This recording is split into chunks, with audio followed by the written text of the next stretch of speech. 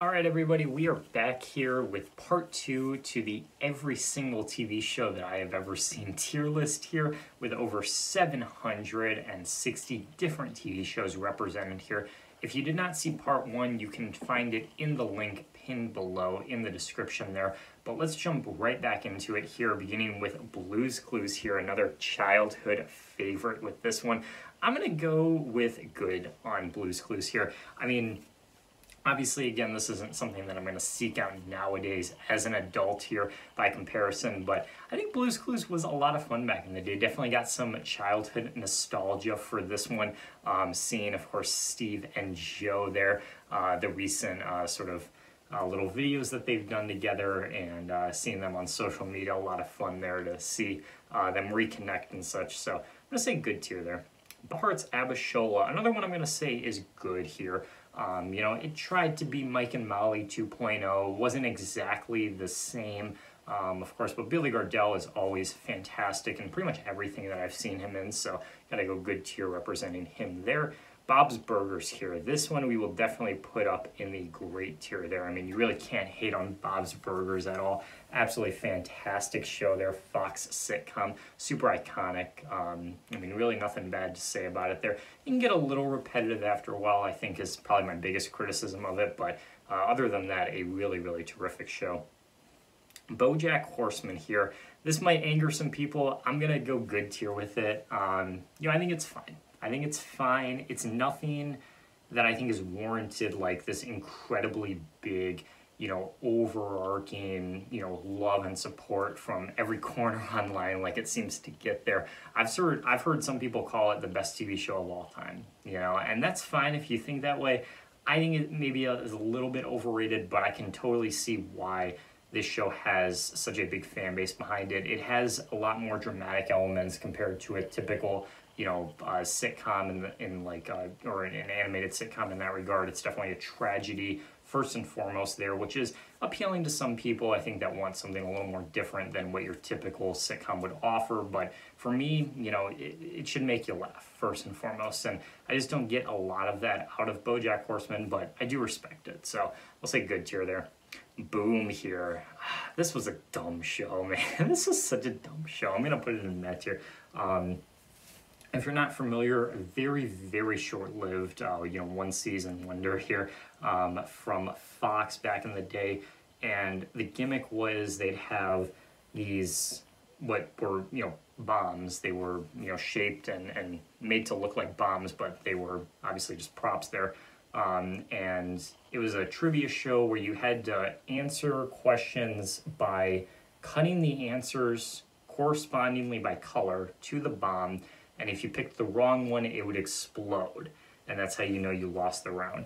And it was typically in the format of which of these things doesn't belong with the rest of this group. So, for example, if it was like, what were the lead characters on the show Friends, right? And it would be Ross and Rachel and Joey and Chandler. And then there would be, an extra one there, and it would be like Nick or something, was never a lead character. And so if they cut that one, then it would explode. And that was the gimmick of it, was seeing the explosions. And it was always the most like weird, random, grossest, shit that they could come up with. It'd be like guacamole or egg salad or spaghetti sauce. I mean, it was just like the weirdest shit. It was always a food item. It's just so nasty. So I don't know, really, really dumb, really cheesy show. No pun intended there. I'm going to sing that here.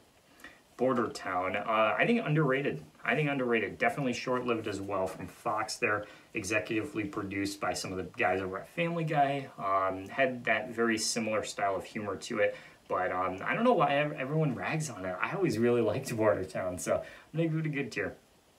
Brain Surge here. Another childhood favorite. I'll go good tier as well with this one. Nickelodeon game show. The craziest thing about this, I don't even know how many people know this, but the majority of the show now, I'd say at least 2/3 of it is considered lost media.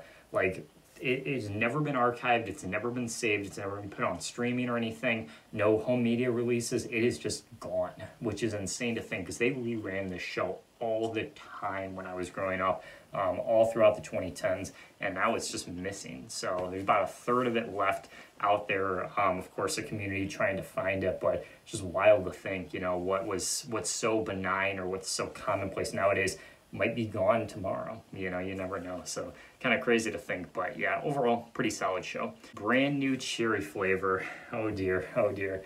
All right, it's going in bad tier. TikTok already knows why.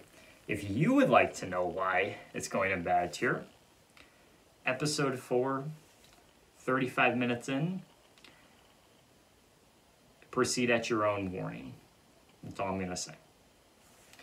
AVGN, much better than that, than whatever Netflix is trying to do there. This is going to climb up the ladder all the way to the God tier. I mean, not just for me, like as far as my favorites go, as far as just being as big and as grandiose and as influential and impactful as it's been. I mean, it's arguably the most influential show on this entire list, if not for James Rolfe and this series. The internet and YouTube culture and gaming culture and criticism would not exist the way it is now. I mean, we talked about like all that, for example, how it branched out and affected all these different things. I mean, AVGN doesn't create, or James Rolfe rather doesn't create AVGN. That doesn't lead to the rise of Let's Plays. That doesn't lead to the rise of Twitch. That doesn't lead to the rise of streaming. That doesn't lead to the rise of anything modern now that exists within the YouTube or internet or gaming space online.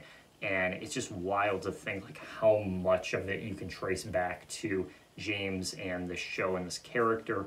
And, you know, a lot of the stuff that I love and that I've been influenced by directly, AVGN a little bit too. You know, I probably wouldn't be doing what I'm doing right now if not for AVGN. So just wild to think in the timeline where this doesn't exist, what the internet looks like, you know. But yeah, absolutely God tier for sure. Following that, another one that, you know, another show that obviously has a lot of ties as far as its influence and its impact goes. We got the GOAT itself, Breaking Bad here. I mean, listen, you can call this show overrated. You can call it bad. You can just flat out say it sucks. But you cannot deny its influence. You cannot deny its impact. It's definitely got to go God tier. Even if it's not my favorite personally, like, that doesn't matter. You know what I mean? That does not matter. This is a God tier show in every capacity here. I mean, Bryan Cranston, absolutely wonderful. I mean, obviously has the spinoff with Better Call Saul, as we talked about earlier, which I think is also phenomenal. I mean, there's just so many little details about this show and so many little elements to it that has just come together to form this very, you know, intelligent, mature, grandiose story with all these little, you know, subliminal things that contribute to the story arc and that just build up to this insane conclusion that you have no idea, you know, you never see coming there. Obviously one of the best finales of all time as well. Just a masterclass in execution from start to finish there, and so well how all of these actors and all of these people coming together to make something that they actually feel passionate about. That's the one thing with Breaking Bad that you don't really see with too many other shows, admittedly. You know, a lot of people just see it as a job. You know, they just see it as a paycheck, right? They don't really have that passion for it, or that, you know, they don't get that sense of satisfaction when doing what they do with these. But you never felt that with Breaking Bad. You always felt like everybody as part of that cast and crew wanted to be there. They wanted to put this story forward. That's exactly what they did. And, you know, 15 years later, man, we are talking about it as one of the greatest shows of all time. So that's what you get there. But yeah, absolutely God tier for sure.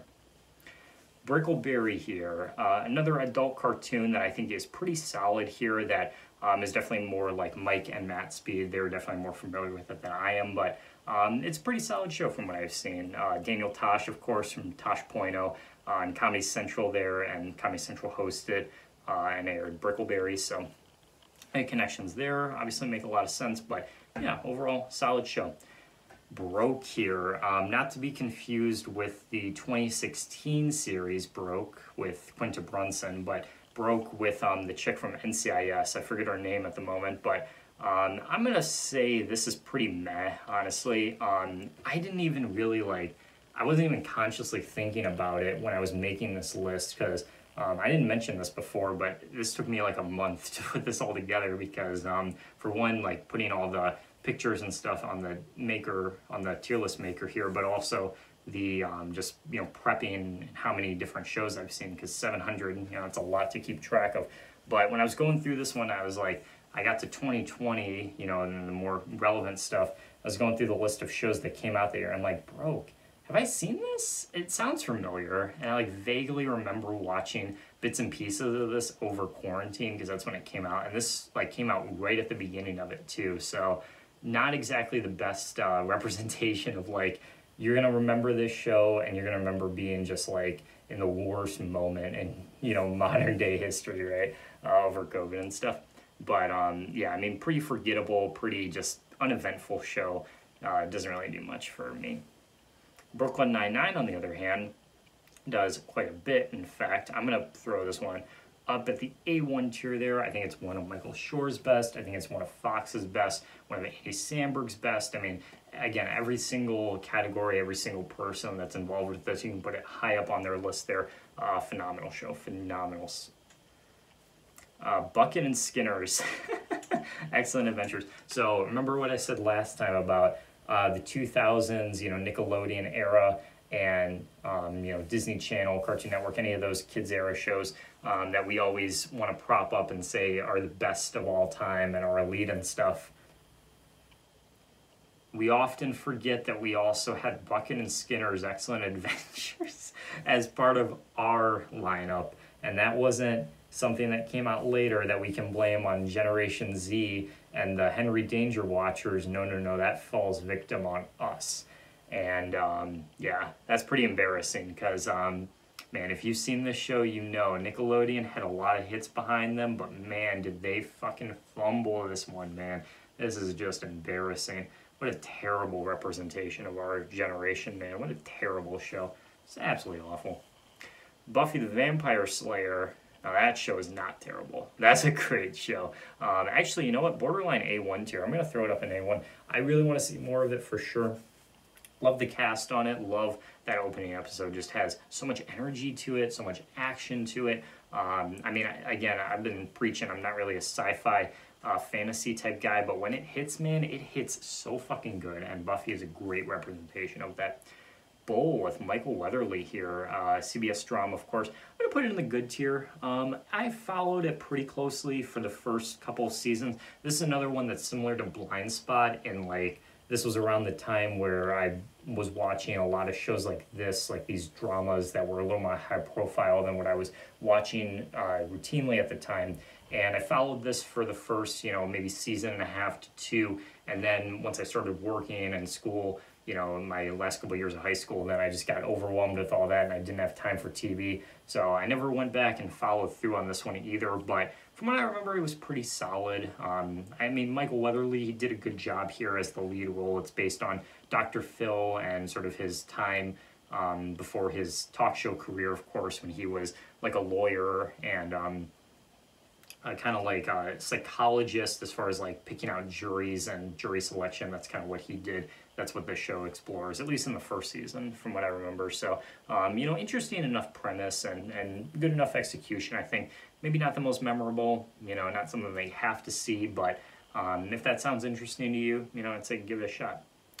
Oh boy, we are going, this is going to be a dark time. These next three, I can already tell you, looking forward to it. This is going to be a dark era of the tier list here because these next three, you know, we'll just knock them all out together. We have Caillou, we have Call Me Kat, and we have Candy Crush there. Oh my God, the triple C of confusion and just catastrophe here. What a terrible selection of shows. I mean, Caillou is pretty self-explanatory. I don't need to be the millionth and one person to tell you how bad Caillou is, man. What a spoiled fucking brat. Fuck that dick. Get him out of here. You're lucky he has cancer, or maybe alopecia now. I don't fucking know. Call Me Kat here. I mean, dude, just watch Miranda. I've been saying that for so long. Just watch Miranda, man. If you want to see this show done well, just watch Miranda. Come on, guys. And then Candy Crush here. So another thing that I did just for fun, well, for some of these shows, not every single one, but you know, I went to Rotten Tomatoes, went to IMDb, just to get a sense of what other people feel about some of these shows, especially the ones that like are a little more obscure, or ones that, you know, I hadn't seen in so long from my childhood. And one of them was Candy Crush, because this is a pretty forgotten game show from back in the day with Mario Lopez here as the host, based on the game Candy Crush. And apparently on IMDb, at the time that I saw it, it was at a 2.3 out of 10, which was the lowest I'd ever seen up into that point. But it's not the lowest that I have seen since then, because there's one show that I know for sure that I haven't, that it's not on this list, but the lowest show in IMDb history with a 1 out of 10. If you know what it is, leave it in the comments. I'd like to see how many people guess. But anyways, Candy Crush there, yeah, absolutely terrible. I mean, Mario Lopez is nothing for this show. This is like network execs, like, you know, 65-year-old men, boomer level, like, so out of touch. You know, this is like the poster child representing of what that is like. So absolutely awful show. So yeah, that trio of them, just get out of here, please. Can't Hurry Love, on the other hand, we'll keep this one. We like Can't Hurry Love. That's a good show. I'm gonna go good tier with, or great tier rather, with it. I mean, Mariska Hargitay, of course, from SVU there. Very, very different as far as the style that she's bringing to the show and the vibe that she's bringing. Very much like similar to like Friends or Will and Grace, or, you know, How I Met Your Mother, of course, any of those types of shows that we've been down this road with a billion times over. For me, the thing that's interesting though about it is like it came out in '95, so the only representation it had that was similar up until that point was Friends. But even then, Friends was still in its infancy. It wasn't a cultural juggernaut like it is now. So this was still kind of on the cutting edge of it, as far as like this idea of all these single people living in New York, you know, just navigating their way through adulthood. That wasn't as big of a trope as it was nowadays. So looking at it from the top, for its time, I mean, this is a pretty revolutionary show to some degree. It definitely didn't have the same impact as Friends, given its legacy and such, but you know, the cult fan base that it has surrounding it, myself included, it doesn't look that unjust given its, you know, humble beginnings there. So I'll say great tier for sure. Next up, Capital Critters here. Been down this road a million times before. It's just whatever. Card Sharks, I'll say good tier, I guess. It's okay. A lot of these classic game shows are on Buzzer, which is a like kind of syndicated network that airs just these old school game shows from like the 70s and 80s, and they play Card Sharks quite a bit. And for some reason, I don't know why, but every day when I go to work, we have a TV in our break room, and a lot of the people that I work with just happen to be old and they like game shows. So Buzzer is usually on, and it's either Card Sharks or Match Game is usually what they're playing at the times that I work, at least. And so I've seen quite a bit of Card Sharks, and you know, it's fine. It's a fine show, nothing wrong with it, but it's not something I'm seeking out anytime soon. Cash Cab is kind of another one in that boat. I'll just say good tier. It's okay. It's all right. It's a little more gimmicky because it's like getting into a cab and now I'm on TV all of a sudden, you know. Hey, there's worse cabs to get into. There's worse taxis to get into. If you know, you know. But yeah, for some reason it was on the Discovery Channel too, which is like so random of an anecdote because it doesn't match at all. But you know, it's an okay show. It's all right. Cat in the Hat knows a lot about that. It's between good and great, but I'll put it in good tier. Because at the time, like, we watched this all the time growing up, me and Matt. I think because of how much we saw it, like, just, you know, how often it was on, I got a little sick of it back in the day, but looking back in retrospect, it's probably a little bit better than I'm giving it credit for, because it was really just, like, vibrant, and it had a lot of, you know, character to it. It had a lot of personality behind it. Martin Short, of course, as the title character there, really brought a really nice depth of personality and was really, you know, lively with the show, which is always good to see. But I think, like, again, like I said, like, just how repetitive as far as like how often we saw it. I mean, this was like a daily show that we watched. It just got a little bit stale after a while, so it's hard for me to go back and really give it as much props as I can because I just got kind of bored of it after a while. Catch 21, just kind of another middle of the road game show hosted by Carlton there, Alfonso Romero. You know, it's okay. It's all right. It's just basic trivia, and then the bonus round is like you got to get blackjack, right? So you got to match 21, but it's okay.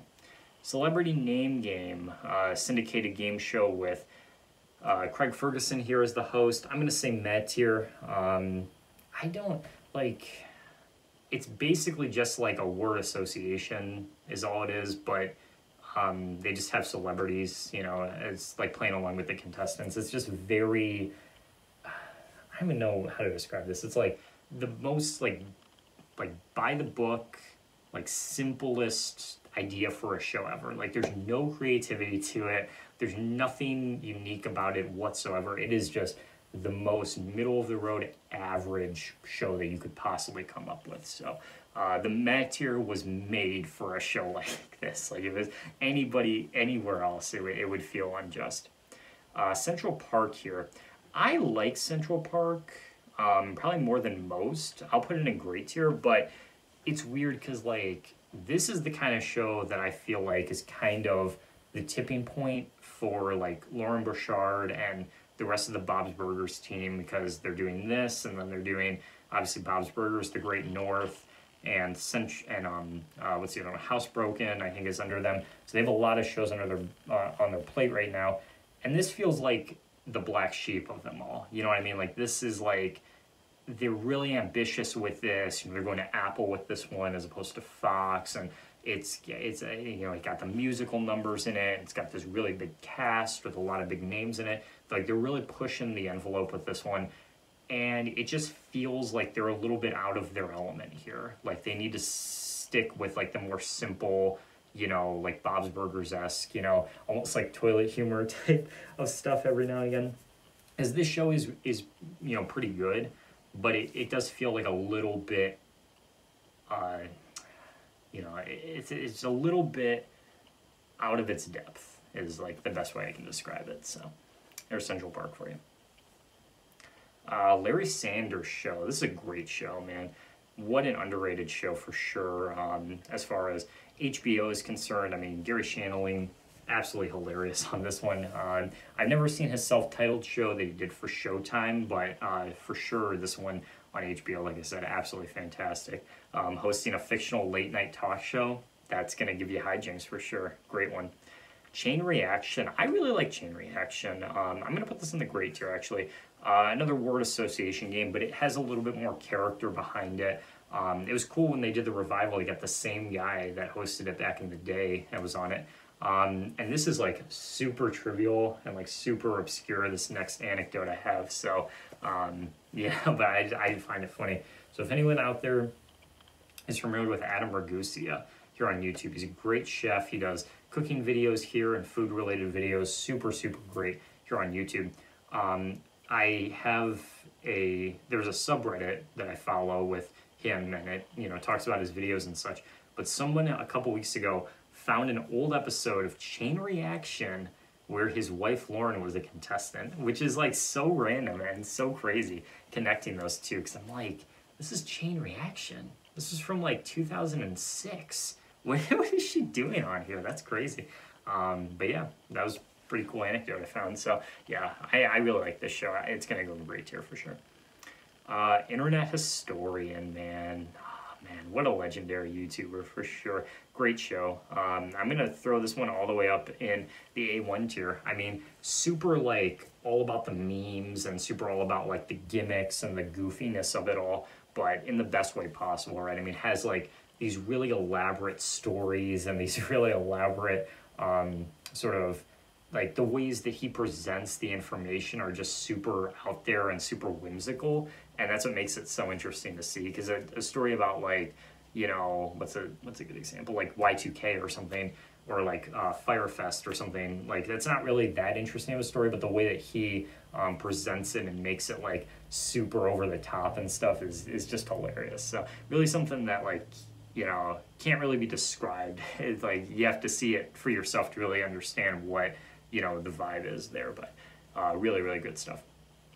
Chappelle's show. I mean, who doesn't love Dave Chappelle? Come on. We got to go at least great tier with him.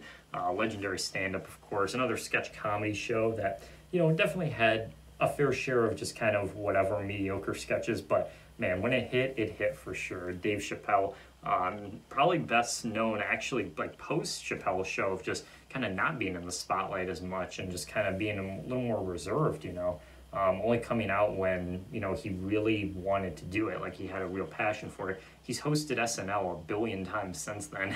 Always kills on SNL. But that's just really like, again, when he feels the need to. It's not because he's doing it for money or, for fame or anything. He just enjoys doing it. So I have a lot of respect for that. Cheers here. Another one we got to go in the great tier 4. I mean, again, Ted Danson here, absolutely wonderful there. Easily one of the most popular sitcoms of not just its time, but the legacy that it holds. I've seen lists calling it the best sitcom of all time, even over like The Simpsons or I Love Lucy or Seinfeld or anything like that. They put Cheers above it, and I think that's justified because it's a great show. Chef at Home here.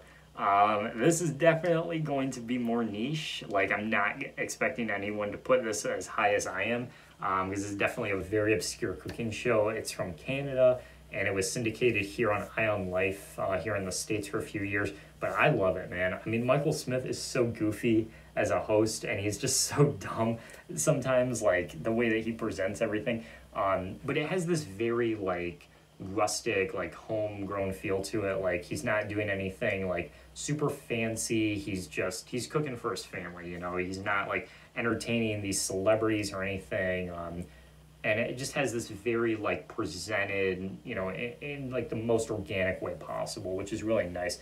The one thing that's, like, kind of weird about it is some of the camera work. Like, I don't know why the cinematography is the way it is. That's, like, the one thing that you kind of have to just get past when you start watching the show, is, like, the camera is, like, very different compared to most cooking shows. But for your typical stand and stir, it's so much more, like, just natural and genuine feeling than most shows. So I really like that about it. A1 tier for sure. Cherry's Wild, dumb game show. Drew Gooden made a whole video about this. You can watch his video. He does a great job explaining it. I like Jason Biggs just fine, but just such a dumb idea for a show. Like, so stupid, It's just gambling. It's just luck, more or less. There's no skill involved. So that's what, like, kills it for me, because a good game show should not only be fun for the contestants to watch, but it should also be fun for the players and, playing at home, right, and playing along with it. And that's what a good game show is able to do. Like Family Feud, we'll talk about later, is my favorite game show, period.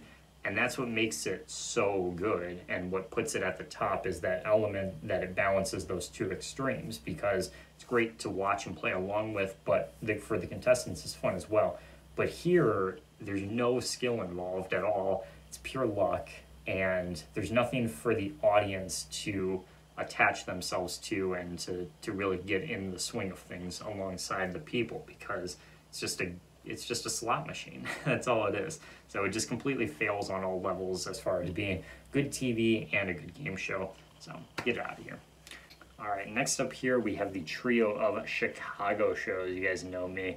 Love me the Chicago shows here, beginning with Fire here. They're all going to get a different tier, surprisingly. So Fire is going to go A1. Med is going to go in the great tier. And, man, we got a lot of shows piling up there. This is going to be interesting to see, because after a while it's going to be hard to maneuver all these up there. And then for PD, of course, we got to go at top tier here. God tier as my favorite show. I'm not going to spend too much time on these because, I've talked about endlessly, and pretty much every other video that's TV based mentioned at least one of these before. But yeah, they just get progressively better throughout the night. I don't know if it's structured that way purposefully, because that's just my opinion on it. For most people, I think they say Fire is the best, but for me, it just keeps it engaging, because you want to see PD, because it's going to be the most reliable at the end, so it keeps you engaged the whole way through. Again, that great, structure on the schedule there. We've talked about that before. NBC just absolutely killed it with this one, and absolutely stunning ratings that it puts up every single night, man. Absolutely monstrous numbers. So thumbs up to the Chicagos for sure. Child's Play here. Another classic game show. I'll put it in a tier. Yeah, it doesn't really have that much going for it. It's a word association where kids describe a word to the contestants and they have to figure out what it is based on their description of it. And I don't know, it's just, it sounds like an alright idea, but this is like so 70s. Like, it's just so like dated and cheesy. So yeah, it's kind of dumb. Child Support, another game show. There's been a lot of these over the years, like a lot of reboots of this show. None of them have been that interesting. Honestly, the one with Fred Savage is the most like up-to-date modern one. Even then, it's just kind of whatever. So just never has done anything for me. So I'm gonna go in bad tier. Chopped here, absolutely love Chopped. A1 tier for sure. I mean, at its peak, Chopped was arguably the best cooking show on TV because it bridged the gap. It was like really mainstream for a while, and people that didn't even watch reality TV or cooking shows found their way to Chopped. You know what I mean? It was such a simple concept too, which was perfect for the reality show boom of the 2000s. It came in just at the tail end of that in 2009, but talented chefs, a decent prize, 10 grand at the end of it all. You had a reliable cast of judges that would come in and rotate through. So if you're a fan of them, you know all the classic judges: Scott, Amanda, Jeffrey, Manit, and then of course the host himself, Ted Allen, always very funny as well there. But the formula could be argued as repetitive, but because there's so many variables that change each episode, like the judges rotate and the ingredients rotate, there's enough variety in each one to keep it a little more refreshing each time. And it's been on for 50 seasons. So they're doing something right there. They obviously do like 4 cycles a year to get to that number. But yeah, Chopped is awesome. Chopped is great.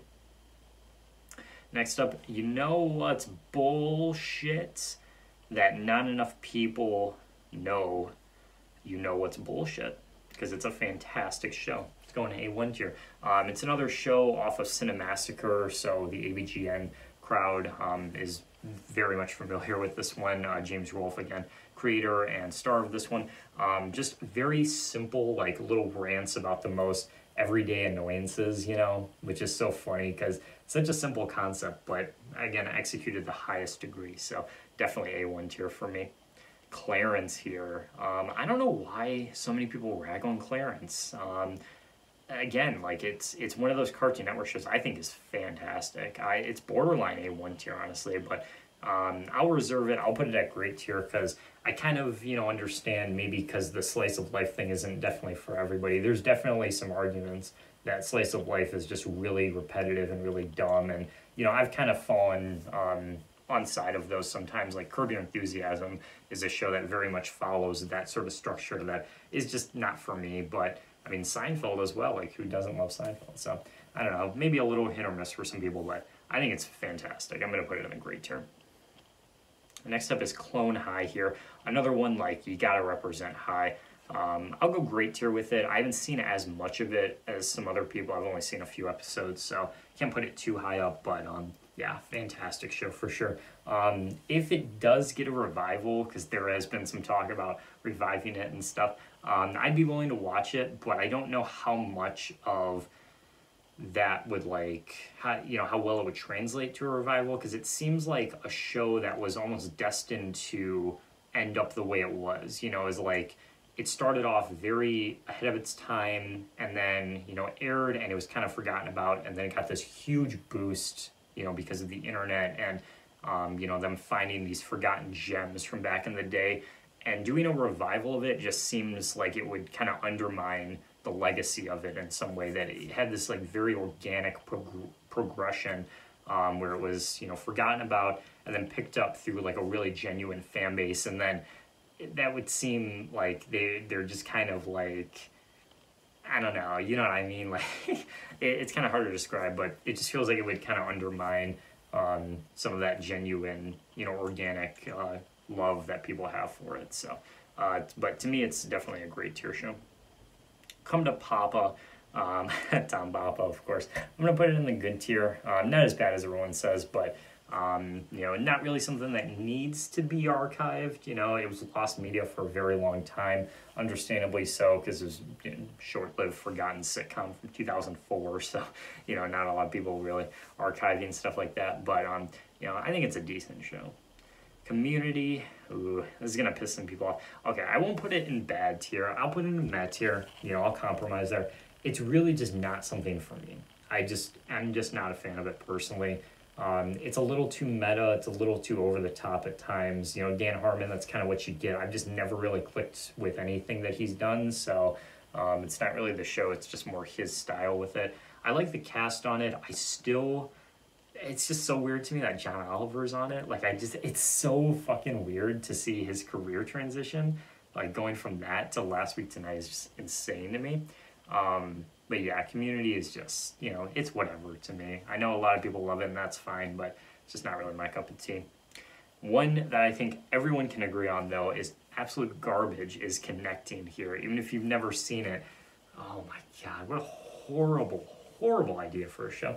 This came out right at the height of COVID, and the whole idea is people are in quarantine and they're talking over Skype. That's every episode, or Zoom, I guess it was. But they're talking over Zoom, and it's just a group of friends, and it has that sort of element where it wants to be, again, like Will and Grace and Friends and How I Met Your Mother, a bunch of 20-something-year-olds trying to figure out their life, but with quarantine as the backdrop. And it's just so incredibly insensitive. Building a whole show around this during quarantine in real life when people are trying to think about anything but the situation they're in, and then they turn this on and they see a TV show centered around just that, is just incredibly disheartening. That is just insane to think that this was ever going to be a success. And it showed, because NBC pulled this after 5 episodes because naturally nobody fucking wanted it. And then what's even crazier is most of the time they can offset it to a cable network, or they can put it on Peacock or something. They can let it ride out there. They didn't even bother to show the rest of the episodes on Peacock. That's how low it is. When you can't even get Peacock to agree with you on the show, that's how you know you fucked up. Because, no offense to Peacock, I love NBC, and it's, a pretty solid streaming service, but they don't have that high of a bar for these shows. When they refuse to show it, that's when you know you did very, very bad with what you were supposed to do.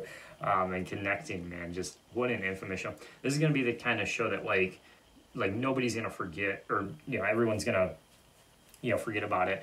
And then 10 years from now, we're going to see a huge video essay on it on YouTube or something that's going to float around. It's going to be that time that NBC wanted to make a quarantine show during quarantine. It's remember when that happened? No, but I do. And you can mark this video as a landmark in that, because I think I'm the only person to ever talk about it on YouTube in that way. So there you go. Cook's Country, the spinoff to America's Test Kitchen. It's going in the same tier as ATK, so good tier. It's basically the same idea, but instead of it being in a more kind of professional, kitchen environment, it's a little more down home. It's a little more rustic. It's got that country, sort of element to it. They're up in the upstate, New York or Vermont or something up there, kind of in the woodsy area. So that aesthetic to it, I think, is a little bit better because of the type of food that they make. It kind of matches with that a little bit. More chemistry in that regard, but it's essentially the same show as America's Test Kitchen. Cosmos on Fox here, hosted by Neil deGrasse Tyson. I remember when this show came out, and I was pretty excited by it, because I was like, ooh, this is a space show, and it's got the science show, and it's going to be, very educational and informative. And then I just remember watching it and thinking, this is the most basic shit. Why are they telling me the planets? You know what I mean? They're introducing me to all these planets. I know that. Give me to something better, you know what I mean? So, a remake of the original with Carl Sagan, of course, which is not on here. I've never seen it.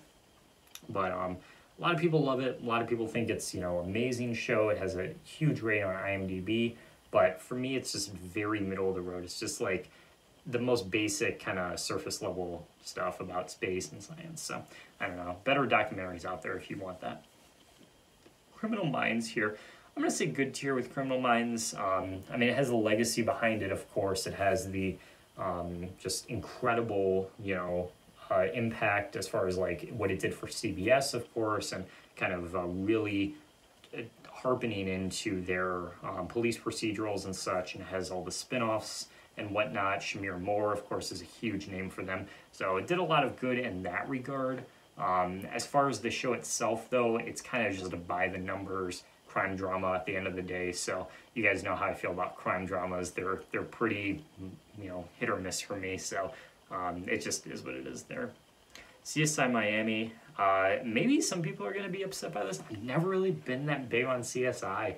I mean, I want to support it because it's just a huge franchise, of course. But Miami is like the example of like the best one for most people. It's like the, like if you want to get into CSI, start with this one is what most people would argue. And I just do not like David Caruso. I just do not like David Caruso at all, you know what I mean? That's the problem with this show, is just can't get past the lead. If you don't like the lead actor, then what's the point? So for me, that's just kind of my takeaway from it. But yeah, I'm going to that tier. Cupcake Wars, it's stupid. It's dumb, but, it can be kind of funny at times, but more or less it's just kind of like, it's a baking show, I mean, it's been extremely popular for Food Network, of course. I think, I could be wrong, but I think Two Broke Girls kind of gave it a boost in popularity because there was a whole episode centered around them going on Cupcake Wars, which, if you know Two Broke Girls, makes a ton of sense. But I remember, like, hearing about that they did that on Two Broke Girls, and then, like, that, like, translated to more people checking the show out, which is, again, so weird, like, how TV as a whole can do that sometimes, the medium of TV is absolutely wild in that regard, because you find so many weird connections like that, and then you see, like, oh, this led to this being very popular, this led it to being extremely bad, and like the roads and the ties that they have with one another like that. So I don't know, but Cupcake Wars overall just kind of whatever. Same with Curb Your Enthusiasm, as I kind of briefly mentioned in passing earlier. I think Curb is just kind of okay. It's pretty overrated, honestly. Just watch Seinfeld, that's what I would do. Curious George. Finally, a kid's show that I have nostalgia for and I can watch as an adult without feeling weird about it, because, man, Curious George, arguably the best childhood show on this entire list there. I mean, of course, there's big fish, no pun intended, that we will talk about later. But for PBS Kids especially, I mean, Curious George was top tier, my friend, absolutely phenomenal.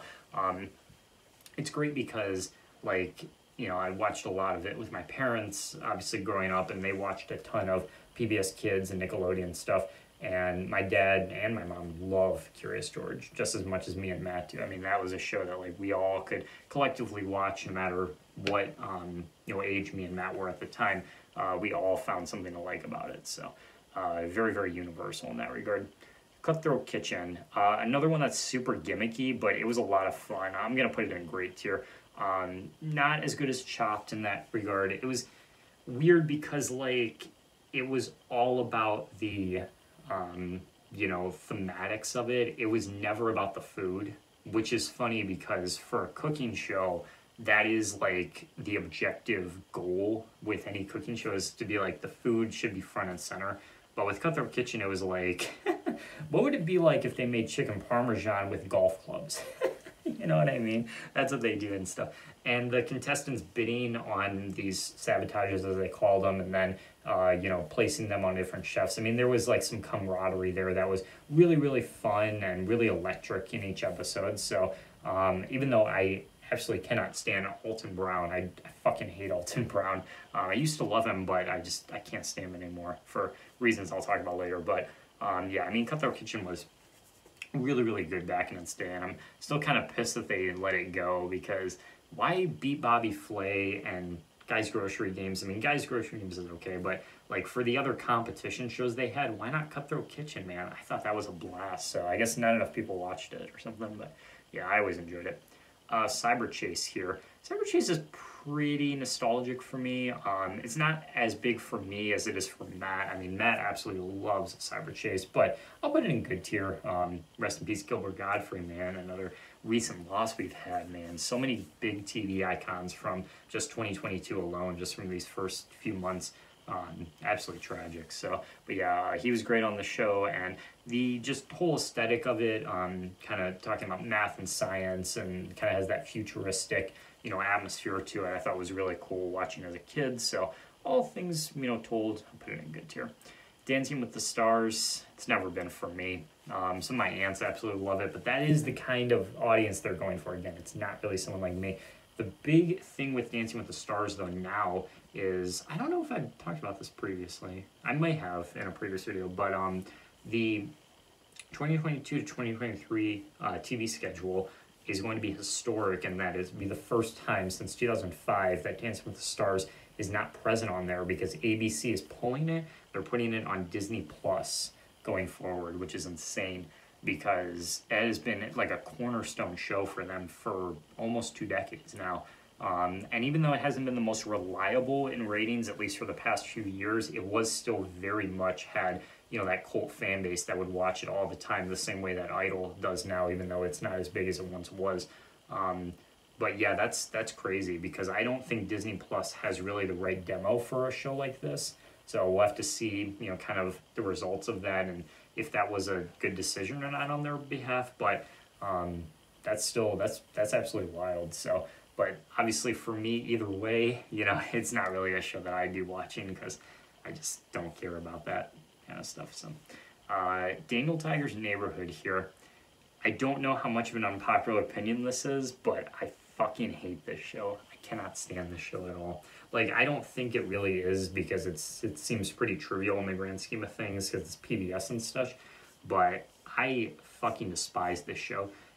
Just watch Mr. Rogers' Neighborhood. Just fucking watch Mr. Rogers' Neighborhood instead. Why are you watching this? This is so dumb, dude. It's so stupid because it tries to be Mr. Rogers' Neighborhood, but it's just like a, cartoon version of that with a fucking tiger named Daniel for some reason. I fucking hate it. I hate every single aspect of this show. Get it the fuck out of here. Go bye-bye.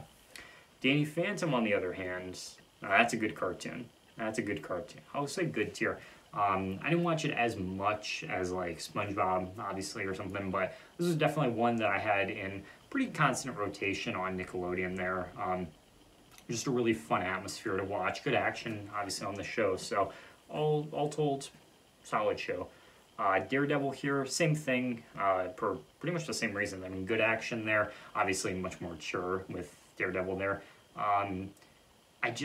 For Marvel stuff, for like superhero stuff, I'm just not really that tapped into that community or that, fan base at all. So it's probably much higher for most people given its scores online. But for me, I think it's a solid enough show if that's what you're looking for, but it just doesn't really appeal to someone with my sensibilities. Daria here, as well, I think I'm going to go good tier here. Definitely not as good as Beavis and Butthead, of course, the spinoff of it, but Daria as a character is very relatable, at least. Definitely has that like cynical, pessimistic type of attitude about the world, but very, very relatable as far as like that coming of age story and, teenage years and such, just kind of seeing the world through a different lens and having to face it head on as an adult now and deal with all that bullshit that comes at you and stuff.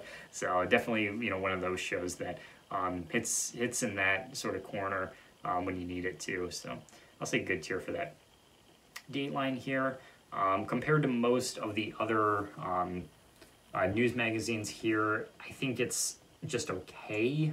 It's a little bit better than 48 Hours, but it's not as good as 2020 or 60 Minutes, I think is like the prime example. The thing I don't like about Dateline is like how much they really milk some of the stories, like they're doing the Pam Hupp story now, because the thing about Pam was a show for NBC, and then it started as a Dateline story that they adapted into a show, that they then adapted into a bunch of specials from the show onto Dateline again. So they have just like so many things about Pam, and they're making a movie about her too.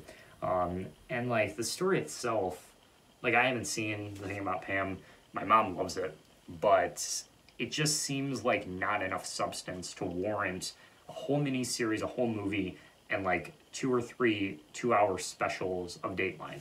Like there's only so much you can talk about with this story, you know what I mean? There's like, she killed her husband. That's all it is. Or her neighbor, I think, and then she blamed it on her husband. See, that's how little I care. I don't even have this story straight. So, yeah, so get Dateline out of here. It's just, it's whatever. Dave, on FX, I'm not really that big on Lil Dicky as a rapper, like most people. I think he is a better actor, actually, and I think Dave is probably the best thing that he's done. It's better than any album that he's made, if that means anything. But yeah, I mean, FX has had a pretty good string of comedies over the years. I would say dramas are probably their more just, you know, that's what they're known for more. That's probably what more people associate with them. But their comedy lineup has always been fairly solid. I think Dave is kind of that one that feels a little out of place in just the sense that it should have been a little more edgy than it was. It kind of played it safe at times, and that's one of the things that it does get its criticism for. But I mean, for what it is, it's totally passable by comparison to other shows that attempt to do what it does and just fails miserably. So I'll say good tier for that. Triple D, Diners, Drive-Ins, and Dives. Talked about it earlier as one of the shows that Food Network plays constantly here. It has gotten a little repetitive after a while, so it's kind of between good and great there, but I'll stick with good because it's definitely not something I watch as much, you know, nowadays, but it's that very, like, comforting show, you know what I mean? It's like something you can turn on, you know exactly what you're going to get with it. It doesn't pull any punches there. You know, it's very, very reliable, very formulaic, but comforting at the same time. So that's a good kind of description of it. Deadwood here. Not a fan. I tried, you know, I didn't like that pilot episode. I'm sorry. I know a lot of people say you have to stick with it, but I'm not really a crime drama guy, and I'm not really a history kind of guy. So that's just one of those things where it's like, that's the key. Those are the key elements to it that it kind of combines, and I just don't think there's a lot there for me personally. So it's just how it is. Sesame Street, though, I mean, that's a show that you have to love. You have to love Sesame Street. It's kind of borderline A1 because, like, obviously legacy-wise, but I'm going to stick with great because as far as, like, if I would watch it nowadays, probably wouldn't be as relevant to me now as it was back, like, you know, 15 years ago when I was a kid. But, yeah, absolutely love it for sure. I mean, just so many iconic characters, right? That alone is, like, the big aspect with it for sure. The Muppets and Jim Henson and that whole legacy that he developed over the years, that it's still going strong to this day, is just absolutely wonderful to see. So yeah, I mean, who doesn't like Sesame Street, you know?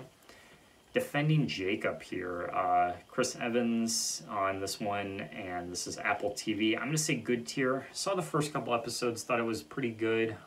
Didn't really have enough pull to really keep me interested in the series, but my mom watched it and she enjoyed it. This was kind of the show that I feel like Apple was kind of pushing for, because they kind of wanted to delve into this, like, deeper, more mature, you know, crime-esque aspect to their dramas there, which is kind of the vibe that they've been sticking with since they've launched a couple years ago, and I think that's a good representation of what they do. But it just didn't really have enough substance to really make an impact by comparison to most other dramas on competition, you know, streaming sites and such. So decent show, but just didn't really stick out as much as maybe they were hoping for. Designated Survivor, I think this is better than 24, but I'm going to put it in the same tier up there at A1 because, you know, it's not quite God tier level. It doesn't compare to any of those shows, but that was a really, really good show back in the day for sure.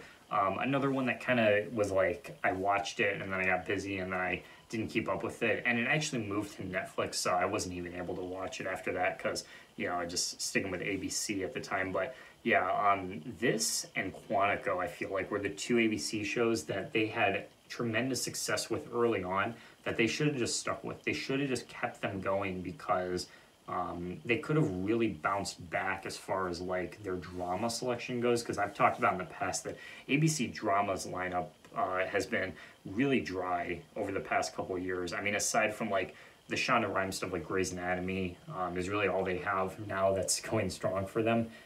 They should have stuck with a couple of them from like the mid 2010s like that could have been on like their, you know, fifth or sixth season by now that, you know, even if they ended, they would have gone out with a pretty high mark, you know, so kind of disappointed to see that, but, you know, all things told, still a really, really excellent show if you've never checked it out. Destination Truth, man. This was a weird era. This was a weird era for me, man, because this was like talking about cryptid and stuff like Bigfoot and Loch Ness, and that's what this show is focusing on. There were a lot of shows like this around this time, and it was such a weird niche because there's only so many things you can say about Bigfoot. There's a whole show that we'll talk about later called Finding Bigfoot that was just focused on Bigfoot, and every episode, they have like 120 episodes of them going into the, you know, woods in Washington State and hunting for Bigfoot. And it's so weird because it's like, how many times can you act like you maybe have a clue here, like a footprint or a hair that might be a Sasquatch, you know? Like, how many times can you ham it up for that? And Destination Truth did do a lot of that, admittedly, but at least they changed what creature they were hunting for each episode.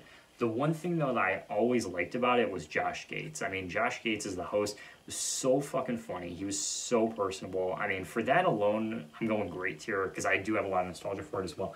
But if you didn't already know, he doesn't do this show anymore. This show ended a while ago. He does have some other shows on like Discovery and stuff. They're kind of in that like travel, like mystery type of genre there.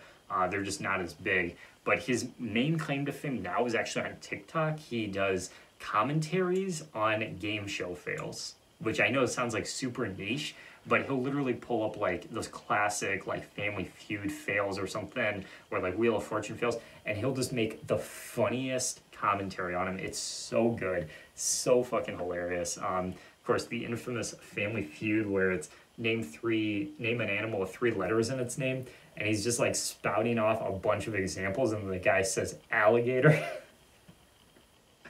That might be the funniest one from Family Feud. So, I don't know. I just love that. Those little anecdotes, you know, that I find with these shows, I swear, just so random. But yeah, overall, a really, really solid show there.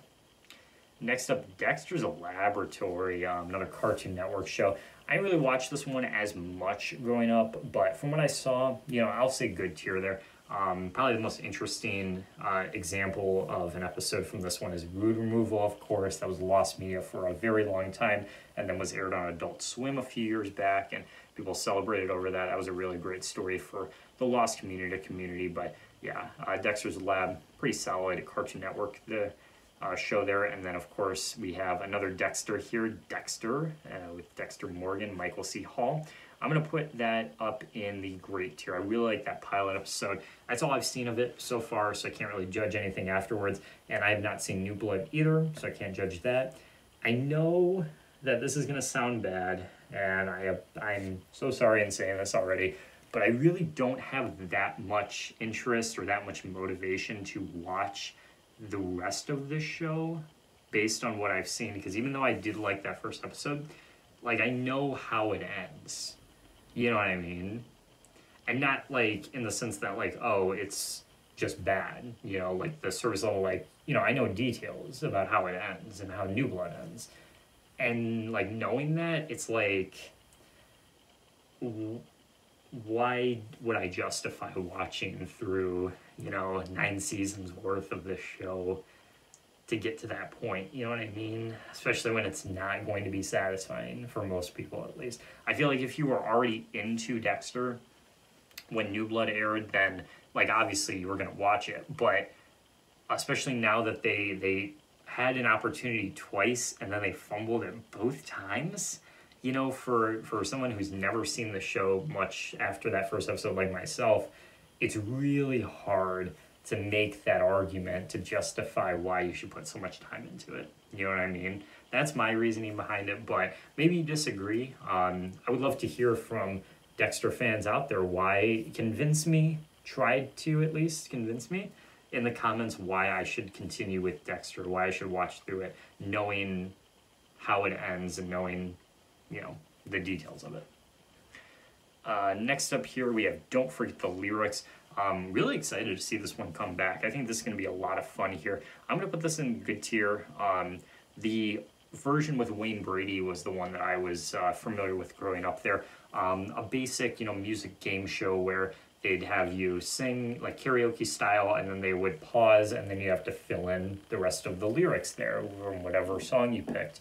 Really, really interesting. Of course, had a lot of different variety in the selections of the genres and such. You had, of course, rock and pop and R&B and country and stuff. So very, very versatile in that, which is great. Anything music related is probably going to be at least a little bit decent for me. So I'm going to put this in the good tier there. Dharma and Greg, man. Chuck Lorre sitcom, super iconic here. I honestly cannot say that I've seen a bad episode of the show yet. I mean, I've watched quite a bit of it, and every episode I've seen has been really, really good.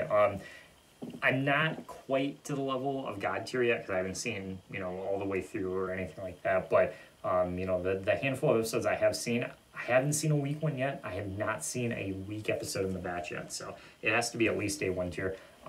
This is another thing that I was going to mention with Dharma and Greg here is whenever people say, what's the best example of a show that had the most amount of before they were famous appearances in it? Maybe you say something like Law and Order had quite a bit. Maybe you say something like Grey's Anatomy had quite a bit. My dad would probably argue for NYP Blue. He's been watching it recently because we have the full series of it. I got him for Christmas, and he's been watching it through, and like every episode from the first couple seasons has, a familiar face that would go on to do something huge later. For me, it's Dharma and Greg. That's my answer, man.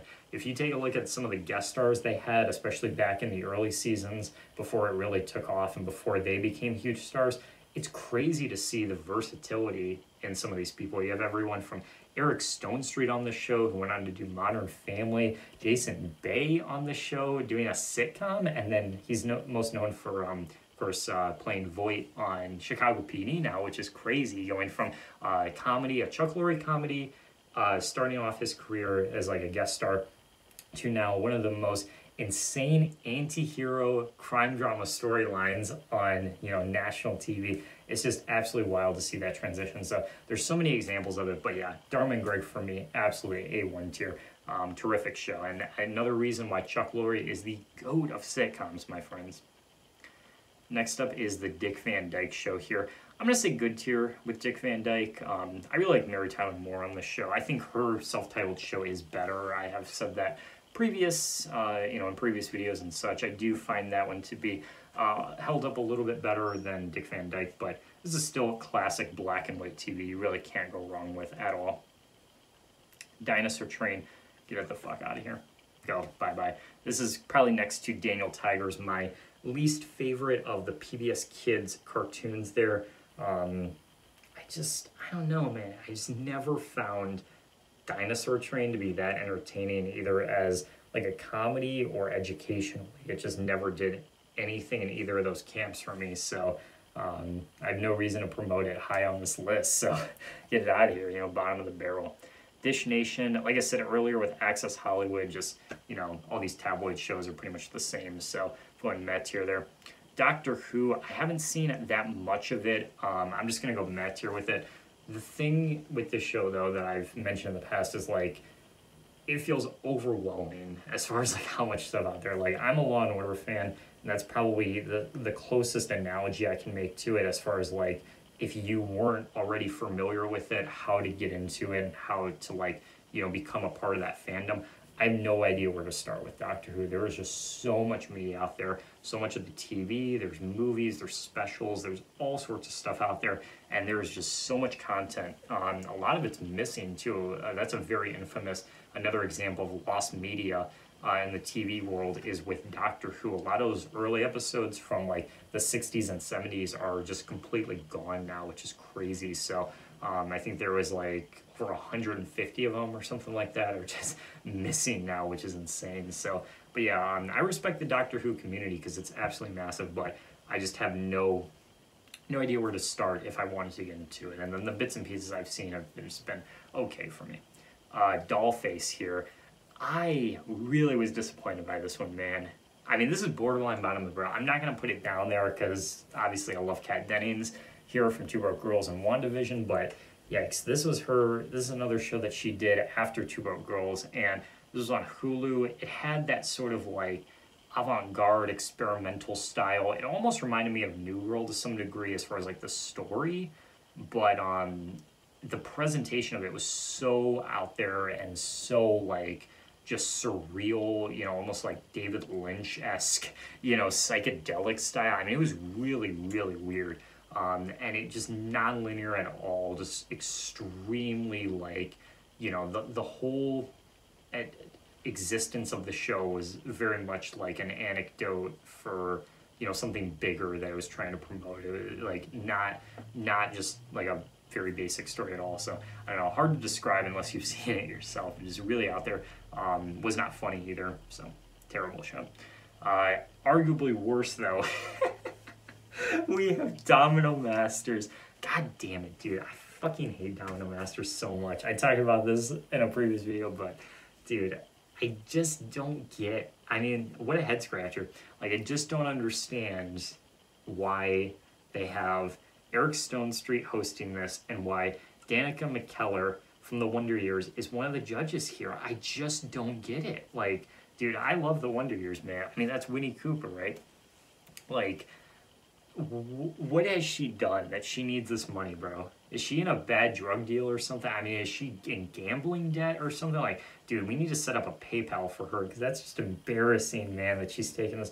And that's what I said in my, like, when I was talking about it in a previous video, was like, I have to assume that to some degree that these people want to do these types of shows when they have like these weird hosting gigs or these judging gigs, especially when you're on a very successful show like that beforehand, where you're getting royalties and such, and you can just kind of coast off of what you've done in the past. And The Wonder Years is very profitable, very, very lucrative show, even still to this day. I'm sure that to some degree they have a bid with the new one that they probably get a cut of it, or they probably get royalties from it for like a story credit or something like that. So it all just funnels back.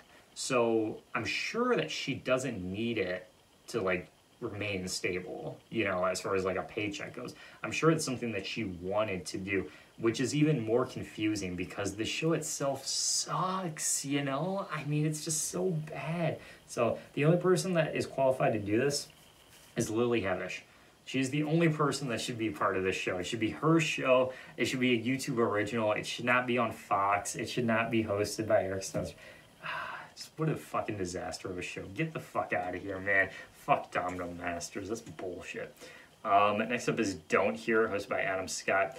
I'm going to put this in bottom of the barrel because the only recollection I have of this is just like one of the worst nights I've ever had, you know, when this was on, which I'm not going to go into detail for personal reasons, but yeah, that night sucked. So, and the only thing on was Don't. So, yeah, fuck that.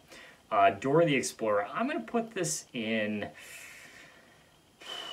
bad tier. I mean, it's not like, I guess it's not like the worst show ever, but it's just so dumb, you know? It's just so stupid. The funniest thing that Dora, like, the funniest Dora-related thing out there or media is this College Humor sketch they did with Ariel Winter from Modern Family as Dora. Was fucking hilarious. Like, I didn't see the Dora movies or anything, but, like, I just can't imagine that, like, there's that many people that really want to see Dora-related shit in 2022. You know what I mean? Like, I don't know. It's just so fucking stupid. I'm sorry. It's just so dumb.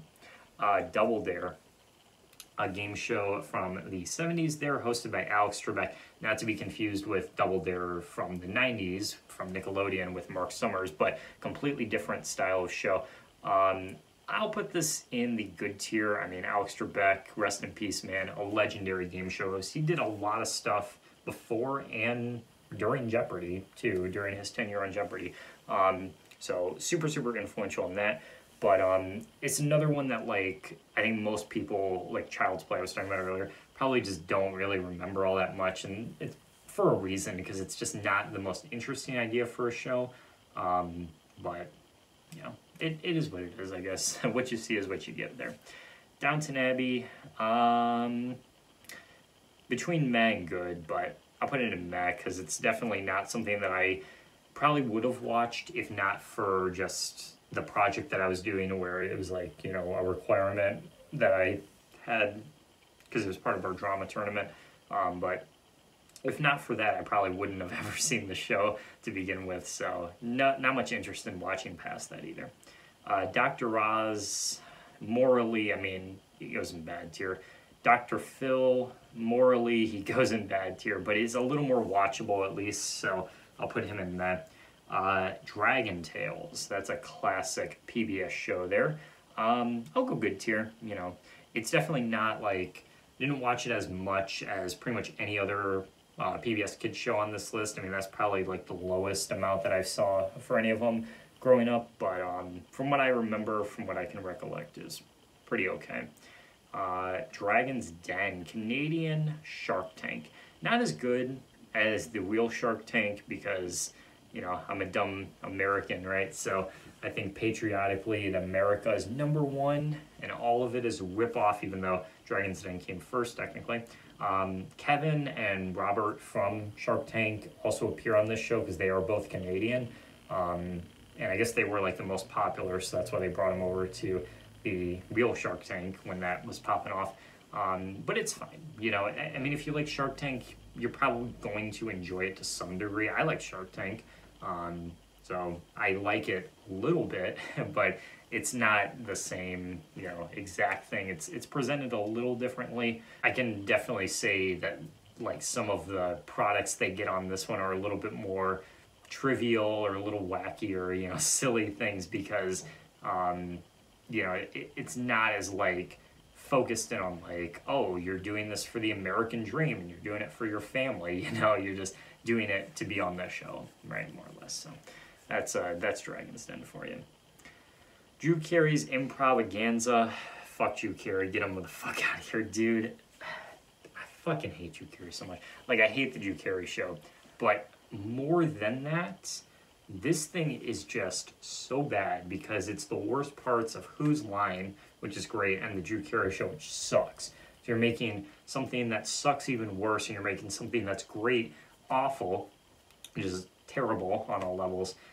And like, improv in general is just so you know, it's just, it's fine, I guess, but there's nothing sustainable about it. You know, it's something you watch on like YouTube in like a 3-minute video. The thought of sitting down and watching a 45-minute episode of Drew Carey doing improv, no, hard pass. Down the Rabbit Hole, Frederick Nelson on YouTube doing this one, love it, love it. Super informative. I mean, super informative. Like, incredibly mature, incredibly intelligent the way it's presented here. There's literally like some episodes that are like 4 hours long. It's absolutely incredible. So yeah, absolutely great stuff. Duncanville here. I'm going Met here, honestly. I talked a lot about this in the pilot project. It's okay as far as for Fox and for their animation stuff. It's, you know, kind of below average if anything else, but the cast is great, so you know, can't hate on it too much for that. Eastbound and Down, kind of between good and Met, or not good and Met, good and great. You know, I haven't seen it as much of it, so I'll put it in the good tier.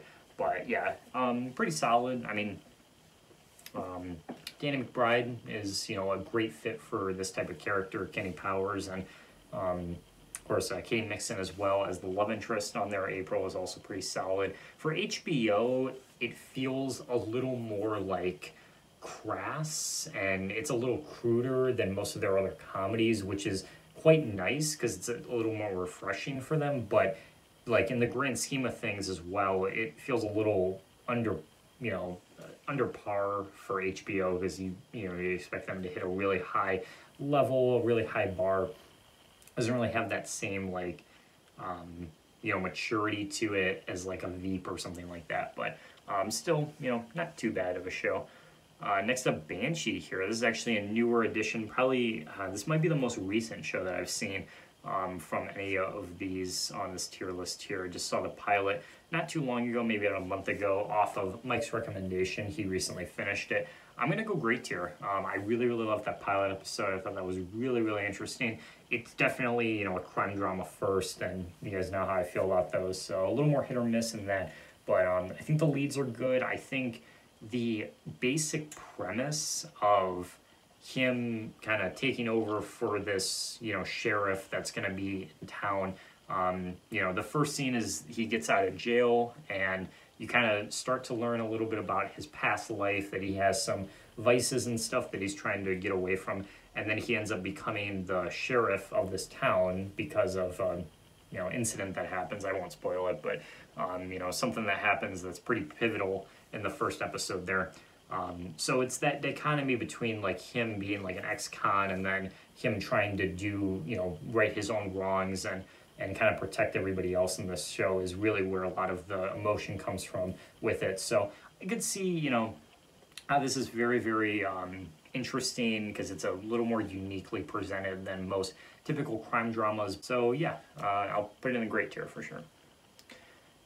Next up is Ellen here. I mean, no. Alan's Game of Games, no. Get him out of here, fuck that. Emergency Call. This is a show that Steph really wanted to see because she really likes these, like, I don't really know what you call these, like what genre this goes into. I guess it's like first responder-esque type drama, but this is unscripted, so it's, it follows the lives of these 911 operators. You get to see like this documentary style firsthand, what it's like to be a 911 operator and kind of what that, lifestyle is like, and, reenacting these, real life calls that are taking place there. And it's pretty good at like, because most of these, documentary type shows are always going to ham it up in some way and kind of make it a little more Hollywood, right? Make it better for TV. This feels like really down to earth and genuine because the situations that these people are in are, life and death. So it really is like dramatic in that way, and you really feel for it. My one big criticism with the show, though, is Luke Wilson has absolutely no purpose here. He's kind of like the host of it. I guess you could say he kind of just like introduces the segments and is kind of like, they'll give him like the bridge between each of the calls or whatever, in between the commercials and stuff. But it's so weird because he doesn't offer anything like insightful to say. It's just like the most vanilla commentary you could come up with. And like Luke Wilson's fine. I don't have anything against him. It's just, I don't know, such a weird inclusion for these shows again. It's just so fucking weird. But anyways, yeah, it's a decent show. Amp Lemon is a terrific show, though. Not just a terrific show, arguably a perfect show.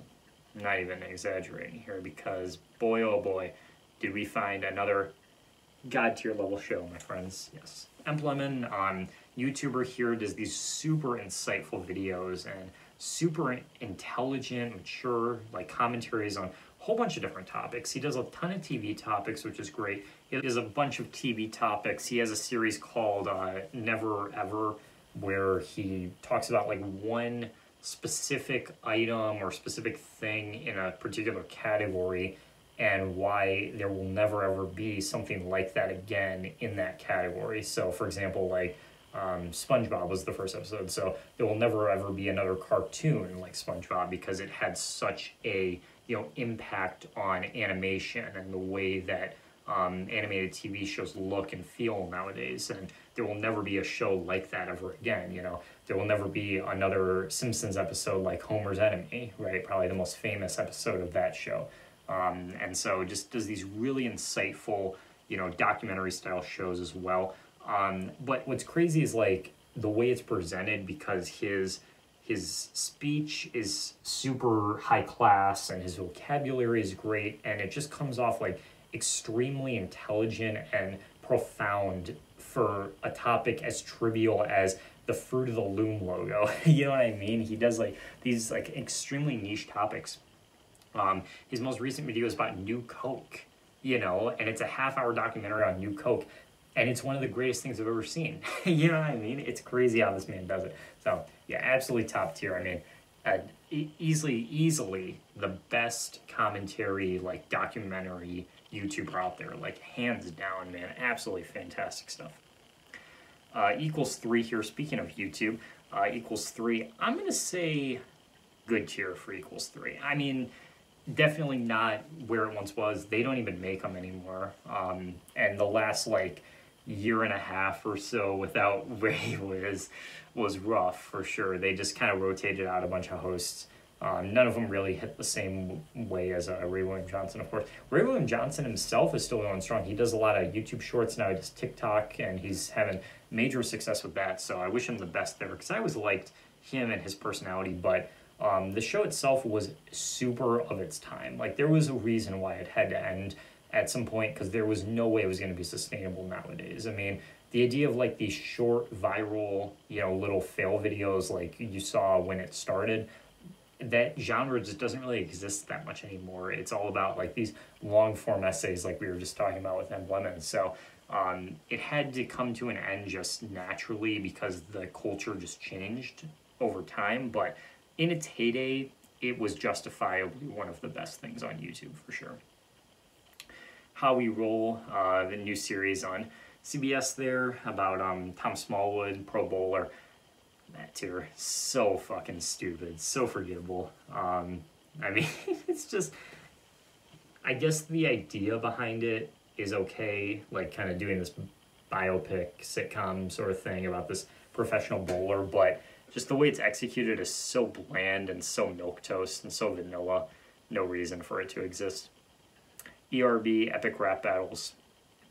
I'm going God tier with ERB. I mean, you can call them cheesy, you can say that it's kind of over the top, and like, some people might argue they weren't as good as they once were. I totally disagree. I think even the newer seasons, the newer episodes are just as good as they once were from back in like 2010 when they started.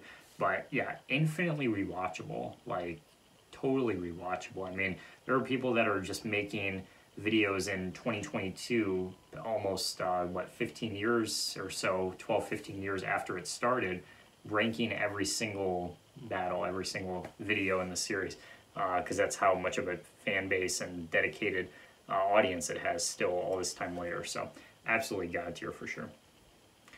ER. All right. So very important thing that I wanted to address with ER going forward here. You guys know I'm not really that big on medical dramas at all, but ER is part of the elusive 5 that I think are actually worthy of being considered really top great medical shows out there. All in the great tier. There's no medical show that's going to be above the great tier because it's just not that good. But ER, and I forgot to mention Chicago Med as well, are part of the elusive 5 that do belong in the great tier, that are the only 5 medical shows in the history of TV that deserve that spot. The other 3 will come later, but everything else in this genre is pretty much just absolutely garbage and borderline bottom of the barrel, because there are so many out there. In the grand scheme of things, there's probably been like well over 100, you know, decent or, you know, well-known medical shows out there. There's only 5 of them that I think are worth preserving. Everything else can go, and everything else is dog shit. There you go. E.T., another one of these tabloid shows, so just kind of meh. Shaun in the Wild, First We Feast show with Sean Evans as the host. I'll put it in good tier. You know, it's all right. It's not something that like I'm gonna sit and watch everything for. It's just kind of mediocre as far as like the structure goes. You know, it kind of has that like travel style to it a little bit, where they're going around and trying different foods and whatnot, and he has some guests on, but I don't know, it's really not something that you can, like, there's nothing exclusive about it that makes it a must-watch. You know, it's a very simple premise that you can find pretty much anywhere else that's done just as good, if not better, than it is here. Next up here, Everybody Hates Chris, of course. This is a very topical show, given Chris Rock and, you know, him and Will Smith, of course, the incident that happened. But even still, I mean, even outside of that, like, this was a great show, man. This was such a fantastic show back in the day. It was very much a product of its time, very much something that feels a little dated, maybe hasn't aged all perfectly. You know, definitely some instances there that maybe are a little bit more problematic nowadays, but still, I mean, great sense of humor there. Chris Rock is just great in general. And then, of course, Terry Crews here, and Rochelle, the mom on the show, is fucking hilarious. The actress that plays her is on The Neighborhood now. And then, of course, Tyler James Williams on Abbott Elementary. Like, to see his growth there, playing the title character Chris on the show, and then going into what he does now is phenomenal. I mean, everybody in the cast is so good on it. So, yeah, definitely one of the best on here. Everybody Loves Raymond. You already know. Get it out of here. Fuck that show. Absolutely garbage. Extra here. None of these tabloid shows.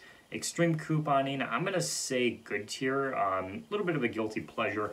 It's dumb in the sense that, like, it's so unrealistic, you know what I mean? To, like, stockpile these coupons and save $600, you know, on a $600 order, pay, you know, 30 cents or whatever the fuck it is. Like, it's kind of crazy, but it is pretty impressive. It's pretty interesting to watch. I mean, for a TLC show, I'd much rather watch this than, like, My 600-Pound Life or, like, what are the other ones? Like, I was going to say Intervention. I don't think that's on TLC, though. But, yeah, I'd, like, much rather watch this because at least it's not, like, you know, a bunch of fat people trying to walk around and shit. Like, yeah, so I'll give you that. Alex Myers here, other YouTuber that does TV commentaries. I'm going to put him in good tier. There was a period where I was, like, really big on him, but he's kind of stepped down a little bit for me. He talks mostly about, like, Disney Channel and Nickelodeon shows, so does, like, some retrospective kind of comedy videos on those, which are pretty funny. But he also does a lot of, like, recent, like, he does, like, the CW shows, like Riverdale and, like, teen dramas like that, which I don't usually watch those because I'm not that familiar with those shows, but definitely the, like, Disney Channel, Nickelodeon stuff are pretty fun to see his commentary on. So, yeah, pretty solid overall. And I think we're going to wrap up this part of this video. We're coming up close to an hour and a half here, so we'll end this part with Family Feud here, a very strong one to end on, because this is yet going to be another show that goes way up at the top in the God tier level.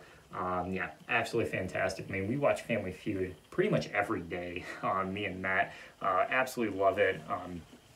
Whether it's the older episodes with, of course, Richard Dawson as the OG host of it way back in the 70s, and then the modern day version with Steve Harvey, of course, is iconic as well. Everybody in between. But this is the prime example of a game show that hits both elements perfectly well, where you have the contestants are very, you know, lively and fun, and they're obviously having a great time being on the show, but then it's great to play along with when you're watching it, and it translates super well to, like, a board game or a video game version of it that me and my family play all the time, of course. And having those board game versions of classic game shows is a staple for sure, and seeing how they translate to one. And Family Feud is probably the best example of, you know, a game show that's successful in doing so. So there you have it. That is going to be the final show for this part here. Let me know what you thought of my rankings so far. Still, even after 2 whole videos, we still have a ton more to go. This is probably going to be just an ongoing series on the channel. I don't even know how long it's going to take here, but we definitely have a lot more to cover here. So stay tuned. Have a great rest of your day, and thank you for watching.